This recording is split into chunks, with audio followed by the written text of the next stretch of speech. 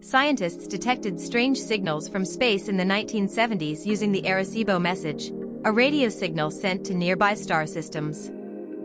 The signals were detected by a radio telescope in Puerto Rico and were unlike anything seen before. But what were they? The signals were weak and intermittent, and it took years to analyze them. They seemed to be coming from outside the solar system, but it was unclear what was causing them. Some scientists thought they might be evidence of an advanced alien civilization. As it turned out, the signals were coming from a nearby star system called the Tabby star system.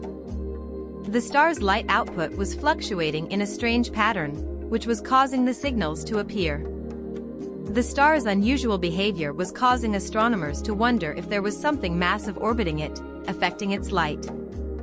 The strange signals from space might seem like science fiction, but they are a real phenomenon that continues to intrigue scientists.